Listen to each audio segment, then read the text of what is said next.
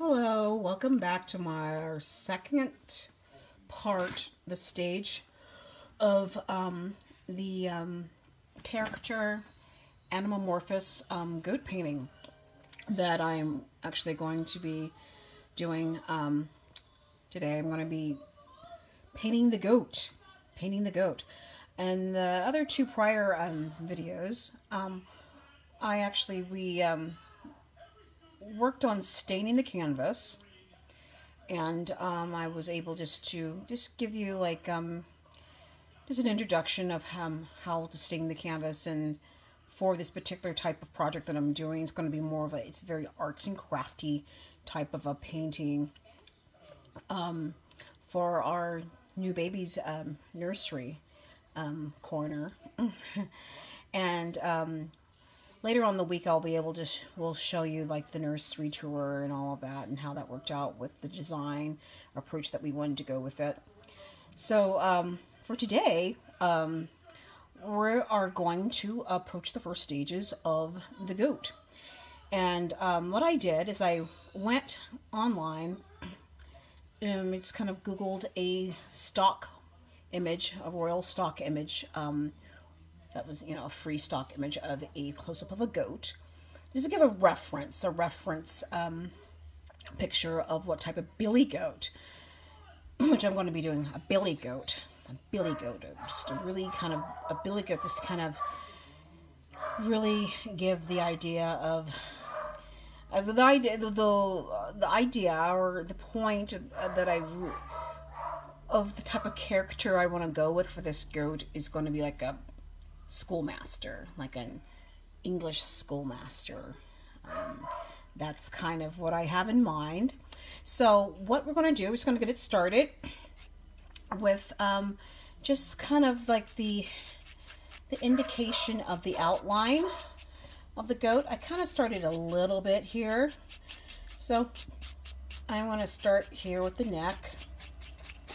And when you're doing something like this, as I said before, it's the painting itself, it's more rustic. And as you can see, what I did is I started out with staining the canvas. Like the whole canvas is like stained, like burnt sienna, blues, grays, that sort of thing. And this is something that you particularly do not have to do with your painting. You could actually even leave some of it just completely like unfinished, or you don't have to make you don't have to make a full coverage area of the canvas. You can just be an indication, because this is an arts and crafts type of folky look that we're going to do. And since I'm painting in oil, I can always go back. This is not even a day old, this stained canvas. I can always go back and like remove any type, kind of scrub it in with a tissue paper.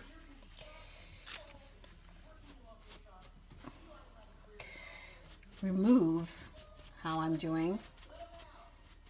I can remove it just to kind of give like that smudge effect look, which I actually think it looks better that way. I think. Before I even start you can do this at any point during the painting. You don't have to do this now before you go into the coursework of the painting. Let me just, I forgot to take off. It's a little bit hot in here.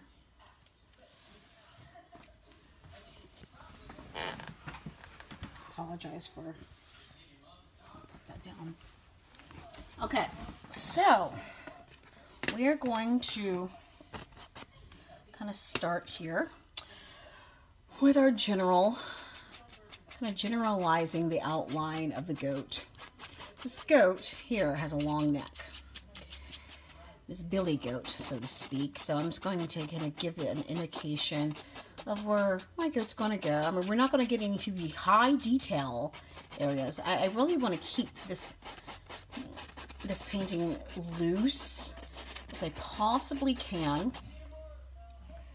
kind of John Sing, if you've ever, if you're familiar with the painter, John Singer Sargent, the way he painted was his brush strokes were loose. However, it took him a lot of people, if you look at a lot of John Singer Sargent paintings, here I'm gonna pop up a photo image of one of his paintings. His artwork. You can see how the brush strokes here are just very they look very loose. His approach to his paintings were very loose. Okay, just to give you an idea. However, the way that he painted in glaze. It took him at least, oh gosh, a few weeks, even sometimes even a month to finish a lot of his portrait paintings. He did a lot of portrait paintings of English aristocracy, noblemen, that sort of thing, duchess and rich families, that sort of thing. And so he made a very well off, amazing living as a painter, because he was painting for all of these noblemen and rich folks. And so, as you can see, I'm just kind of indicating it in, kind of roughing my billy goat in. So, but the way that he actually painted, you can see how his brushstrokes are just really adamant and tactile, and you can see that they're there. Because a lot of these, same thing with Rembrandt, you can see that those brushstrokes in his painting knife, the mark that he painted a lot with a painting knife. He painted a lot with rough edges of rough brushes, just to kind of give that those brush strokes. But he did a lot of glazing, and that's a lot of layering, just to get that effect going. Because a lot of people think, oh, look at those brush strokes. I mean, they're so tactile that they just really didn't get into, he doesn't go to, it probably took maybe 3 days, 4 days for him to do it. No. This is a glazing process that takes quite a while, quite some time, several hours, at least several hours, 7 to 8 hours. So, but for our painting, I want to kind of give the whole idea. I'm kind of loosely painting. I'm not going to get too dark yet. This is where the horn is going to go.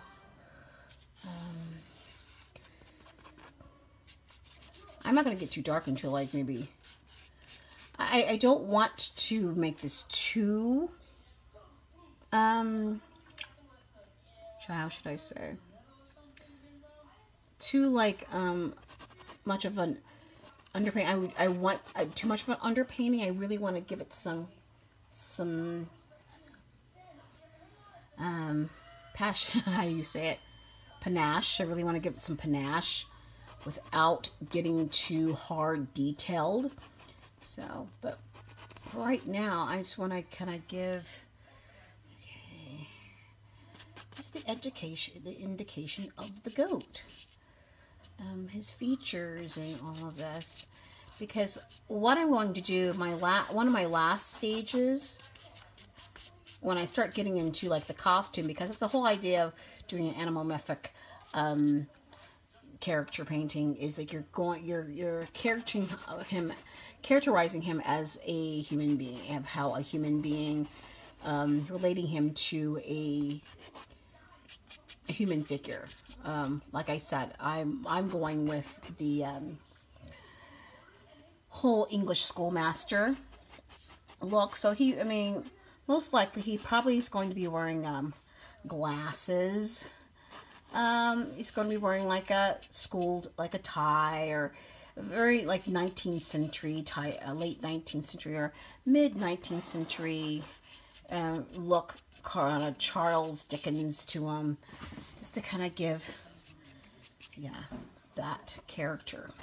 So, this, I'm at a good stopping. If you guys can see that. That's a very, I mean, it's just very loose for right now. And that's the way we want it. We don't want to get too, we don't want to tighten in. We don't want to zoom in just now. We want to keep it like this.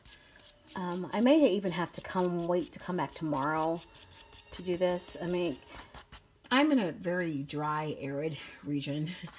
So, it kind of, but it's winter now. It's been raining a lot for the last few days. So this may not dry until tomorrow afternoon. Usually in the summer, in the dry months, in the hot months, it dries out like within 10 minutes. Sometimes 5 minutes. So, okay. So right now, yeah, so I'm going to, I will look forward to seeing you next time. And so we can finish this up. Probably got 2 more stages to go, but, I look forward to seeing you next time. Bye.